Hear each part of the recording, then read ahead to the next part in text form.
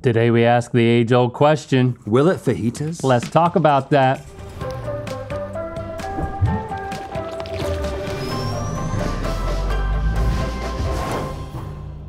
Good mythical morning. Yes, the most exciting moment in a Mexican restaurant is when what?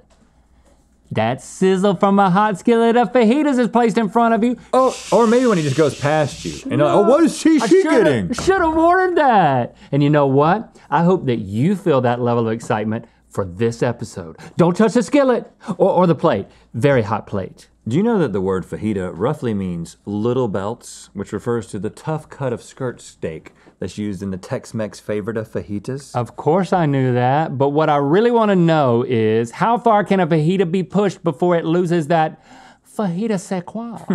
It's time for Will It Fajitas? Now, in order to be a fajita, a dish must have skirt steak or some other sort of sliced protein along with vegetables on a hot sizzling plate. Sizzle. You also gotta have tortillas and a variety of accoutrements on the side to complete the meal. Our first attempt at Willify fajitas takes us across the pond for some fish and chips. It's the Sea Sizzler. Don't touch it. Oh, don't touch it. Woo, it's sizzling. I wish you hadn't told him that. I would have loved to see that, man. Thanks for giving me this after I had to move it. You're welcome. Like the skillet. It's first night of service. Things are rough. The lemon's hot. That's a hot, slippery lemon, Not Josh. bad. We also thought about calling this the Buckingham Palace. Oh, God. Like palace with an F, but then we decided not to. Yeah, we wouldn't do that. Josh, what did you do? Well, we got some British pub chips mixed You're gonna have to speak up, sir. We got some British pub chips with some peppers and onions. We got some strips of cod that have been battered in ale. We got some malt vinegar. We got some tartar sauce, a little bit of mushy peas scooped to look like guac, and then some crumpet tortillas. That's peas? That's peas, That's baby. peas. No one's that excited about mushy peas. What kind of tortilla? I like mushy peas. Well, I'm not gonna lie, it's a crumpet that we stepped on a little bit. Crumpet tortilla. It's a crumpet, it's very thick. Thank you. It's gonna be crumpet heavy. We prize ourselves on our gosh. thick crumpet I mean, teas. there's so much sizzling going on.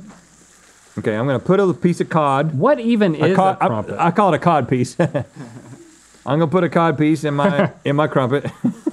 I mean, still having the peppers and onions really gives it not only the sizzle but also the smell. Oh, but you scent did French fries down of here. fajitas. Yeah, Because it's like They call them chips. Yeah, Call them chips, man. The fun of a fajita is making it and then eating it. Kind of like the fruits of your labor. Yeah. This is not making it, by the way. Josh made it. This is assembling it. Dink it. And sink it. Oh, you still bit it, man. I backed out. No, I never back out. Phew. Is it hot? I just commit. Is it real hot? Oh, God. That's good, Josh. Dang. Those mushy peas look like guac. Guac peas? Pea guac? What do you call it? Yeah, we call it pea guac. Pea guac. I'm going to eat some of that by Well, there's itself. 2 pea guacs on the menu. You got to make sure you order the right one because the other one's real different. The crumpet is the worst part of this.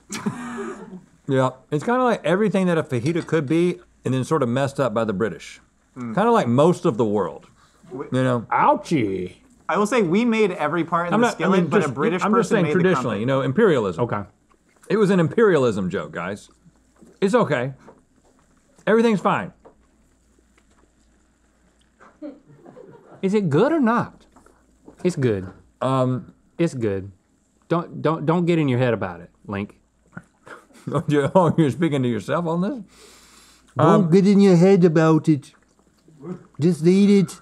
It's not as good as regular fajitas, but the fish is really the star here. Because it gives you, I mean, it's that fried fish taco thing. It makes sense. That's really good, In a sense. that part. All right, so We'll go with it. fish and chips. Will it fajitas? Yes! They say pizza is like making love. It's never bad unless it's happening in the back of a Sbarro's. So the best of Italy combined with the best of Mexico is bound to give us all a happy ending, right? We give you, it's not delivery, it's fajitas! All the other tables are looking at our table and thinking they should have gotten fajitas. Yeah, that's the best part. The fajita pride, they call it. And the scent, it passes that test. Okay, Josh, this is pizza Yeah, on a fajita. that's right. So we cut the pizza crusts into strips, and then we actually fried those off with peppers and onions. Then Fried 'em. we topped that. Ooh! Yeah, that part got some direct flame. Don't touch that one. So that's a pizza crust stick. Correct. And then there's peppers and onions, and then we topped it with pizza sauce, cheese, bacon, chicken, sausage, Chicken? pepperoni. Yeah, we added all the meats on the theoretical Mythical Kitchen pizza app, Chicken? and I think that's it, man. Dang, son. You know what? I'd I'm gonna start recommend small. I like use to the have a tortilla lot as a of. claw. You've done so much work over there, and I look, there's nothing on your tortilla. Use the tortilla as a claw and just grab it. That's what I do with fajitas. Ah, fajita techniques. Yeah. That's risky, isn't it? Nah, probably not. There it is. The tortilla's like a glove. Nope, you can't be afraid. There it is. Hey, you did it. You really do that? Hold on. I can definitely Seriously, I really believe You do. just took all the good toppings off, but it doesn't matter because I've already got mine. Yeah, it's not an ethical way. I'm ready to. like the bread. I'm ready. The crust sticks. All right, dude. Is it real hot? It's real good. It's a pizza roll sort of quality to it. It's kind of like an elevated Lunchables pizza. Uh-huh. I mean, scraping everything off the top of your pizza and putting it in a tortilla. There's probably several college students who have done this. Right. It's not bad at all. There's nothing to complain about. And you still get the crust because it's also in there and that you're wrapping it up in a tortilla. It's a little harebrained, but Harebrained, huh?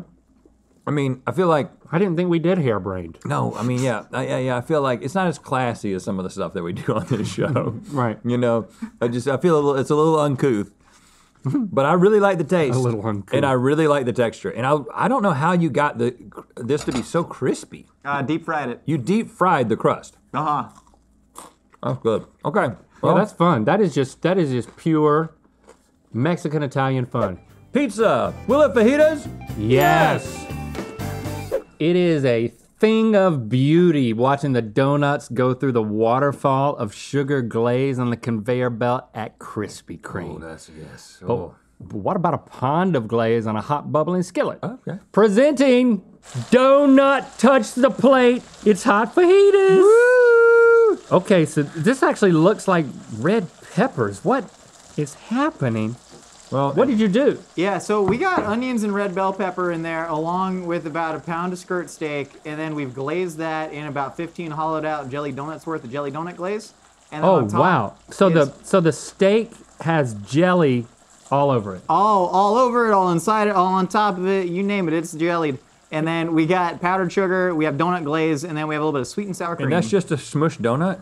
It's not just a smush donut, but yeah, it is a smush I donut. mean, look, Oh wow! it's a smushed donut. That is awesome. So this jellied up beef is kind of like when you do those jelly meatballs. Your mama does a mean batch of jellied up meatballs. Oh yes, yes, yes. Oh, yes, yes, yes. Christmas. For many years, I didn't understand that there was jelly in that meatballs. Yeah, equal parts jelly and barbecue sauce. Good home cooking. I'm sorry, what did you think was in the meatballs? Just good stuff that Sue came up with. You thought it was just barbecue sauce. Yeah, I thought it was barbecue sauce. But I was like, ooh, that's such a sweet barbecue sauce. Almost like jelly. It's just grape jelly. And I think barbecue sauce. Yeah, there's barbecue sauce in it. I like that. How did the donut stay intact? Did you have to add something to it after you just smushed it? We plugged the hole with more donut. Ah, you got to plug that donut hole. Mm-hmm. That looks incredible. A well-timed thumb can help a lot. Oh, my God. It's crazy. Let me eat a piece of that Sue meat. It's so tender. How do you get it to be so tender? I have no idea. I guess if you cook it in caramel for long enough, it just does that. Like, it's falling apart in the best way. I thought it was gonna be like jerky. I have no idea. Man, This is I working don't even know what so to well. say, man. I mean, I've seen like a burger with Krispy Kreme donuts as the buns. That's always scared me. Let me taste the elements. That meat. Call your mom right now. And the Krispy Kreme, call them. It might be difficult to sell somebody on this. Like, It doesn't look great. it doesn't look great, and a smushed donut looks like a smushed donut. Yeah. But once you get them to taste the elements, everybody's gonna get on that train. Krispy Kreme will it fajitas? Yes!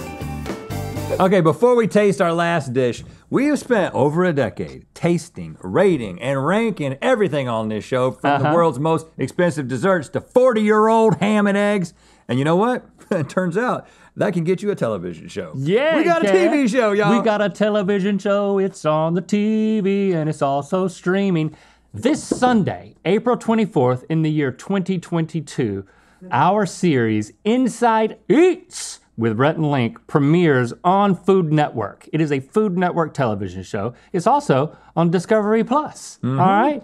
We get behind the scenes access to your favorite restaurants and food brands and ask questions like, what does your Chipotle order say about you? And what happens when you order the entire Cheesecake Factory menu? It's very interesting. I'm curious, but why are we telling you about this when we can just show you? Let's check out the trailer. We're Rhett and Link, and we taste stuff. Goodness, that is so juicy. We also do other things. Shake it up, shake it up. Testing. Oh. Sorry. We've eaten just about anything you can think of. We should eat that. And a lot of things you never thought of. I present to you French onion soup ice cream. Oh, we're doing okay. It's getting better. Our trusted tongues have brought billions of views on YouTube. Good mythical morning. But now we have questions. Can you guys guac and talk at the same time? Do you know of anyone who's ever ordered everything off the menu? Not at one time. Would you mind if we developed our own flavors to see if we can get right to the line of what's acceptable in ice cream? It tastes like gravy that's turned. Do you have psychic powers? I'd like to think so. Did you ever get just hypnotized by this color wheel thing here? We're searching for answers behind the top secret doors of America's favorite food brands. We'll go wherever the delicious journey takes us. And eat everything we find along the way. As lifelong best friends who always agree on everything. Shut up! And take our jobs very seriously. Cutting strawberries, making little slices of the strawberries. We're gonna find our answers. Woo! Yeah! Or get really full trying. We're Rhett and Link, and we're going Inside Eats. See, it is real. Be sure to watch the premiere of Inside Eats with Rhett and Link this Sunday, April 24th on 2022. Yeah, all That's this year. 2022. It's at 10:30 p.m. on Food Network. And for even more bonus footage, yes, longer episodes of the same stuff, check it out on Discovery Plus. Some little extra scenes because it's streaming. You don't have to like fit inside rules, man. You can do anything on streaming. You can have it both ways. All right, some people don't like pickled foods. I don't care to know why. I want some fajitas made completely out of pickled stuff. Who's with me? It's Peter Piper picked a pickled fajita. Woo! Woo, this one's Whoa, that's a strong smell, son. Woo!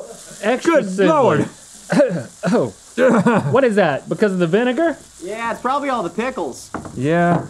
Woo-wee! Okay, so there's some bright pink stuff on top. That's gonna be the pickled pig's feet. We cut it into strips, because fajitas. Is there still bones in it? Yep, because pig's feet. It's fajitas. You almost said it like, because fajitas, like feed and fajitas. Was that a joke? Yeah, we never quite landed on the pun, but if you did, that's cool, man. Fajitas. Huh? Fetus. Pig feeders. Oh, no. That's next week. No, not that. And then this has just got pickle juice on it? Yeah. I mean, you know, we steamed it in pickle juice. Yeah, steamed really in pickle infused. juice. Do you want to try a Josh grab and eat? A grab and go. Can you just take a pig's foot and just eat it straight? Is there stuff you can't eat in it? Well, it's mostly stuff you can't eat. So be careful. So what else is in here? Oh, is this a? Oh, It's hot. is it real hot? What? I bet that's a pickled green bean and a pickled kimchi. That's correct. It's pickled green beans, kimchi, pickled cucumbers, pickled eggs, pickled pig's feet. Pickled eggs. And I guess technically pickled tortillas. And pickled garlic. Oh, pickled garlic. Yeah. Ooh, you got a lucky bite. Lucky bite, yeah. I'm making this for you, right? For everybody that I'm going to be talking to later today. Kimchi. Real lucky bite. I think you want some more of that on it. Yeah. How do you advise one to eat a fajita that's got a foot in it? Slowly, deliberately, but with gusto and gratitude for the person who made it. Okay. Oh gosh. One of them has a toenail on it. There it is right there. Josh. Uh-huh. I don't even know what part of the foot it is. Let me see. Lower tibia. Oh gosh. All right, I'm gonna get one bite that has no feet in Now, it. I'm a Just big for the- fan of pickled onions. I'm a big fan of, I like, None of those in there. Yeah. I'm a big fan of something that's not in this. well, it's fajitas, man. That's the one thing that I love pickled. Yeah, sorry. All right, pickled green beans are okay. All right, here we go. I mean, did you even get any of the? First bite's just pickled stuff without the foot, just so I can eat it. Because once I bite on that pickled pig foot, That's what I'm gonna start with. Oh gosh. There's no. I mean, that's literally just a bone, Josh. You suck off the skin. Okay, I got a little bit. How do you eat a foot? Oh, it's actually pretty good when you get to the meat part. It's nice. Do you have any favorite pickle-themed pickup lines? Because mine is, are you a jar of pickles? Because I like to bang you on the counter. Ooh. Come on, Stevie. Don't support him. You're such a naughty boy. It's just, because pickles, you bang them on the counter. Okay. It's, when you want to get them open, sometimes you got to do that to unscrew them. I do want to try some of the. I kind of like it, Josh. Thanks, man. The flavor's good. It's just, I feel like I want The concept somebody. is bad. I want somebody to de-meat my feet. I can come For deep for the right price. I'll de-meat Can you be a feet de-meater? I actually did that. You de-meated your feet? Yeah, I should have done that for you. I'm sorry. Yeah. Yours doesn't have anything. Because you know what the actual meat on the pickled pig's foot tastes like? It tastes like a pickled sausage, like a Penrose pickled sausage. I can't take it. I'm not in the right headspace for this today. Well, you got to be you got to be in the right foot space, man. It's not good. I cannot go there. Yeah. I don't know how well this would translate to the masses. You're trying to like it. This is just for you, huh? Yeah, just for me. But for everyone else, pickles, will it fajitas? No. Especially when there's bony pig toes in it. Okay, well, you know what? I think 3 out of 4 ain't bad. It was a pretty good day. And hey, a TV show, that's pretty good too. But make sure you watch Inside Eats with the red link, okay? Thanks for subscribing and clicking that bell. You know what time it is. I'm Annabelle. And I'm Anthony. We're at the Grand Canyon. And it's time to spin the wheel of mythicality. I don't know, that could be a green screen. Click the top link to discover which food should never become finger foods and get mythical more. And to find out where the wheel of mythicality is gonna land. Be sure to watch the premiere of Inside Eats this Sunday at 10:30 p.m. on Food Network, and for even more bonus footage, check it out on Discovery Plus.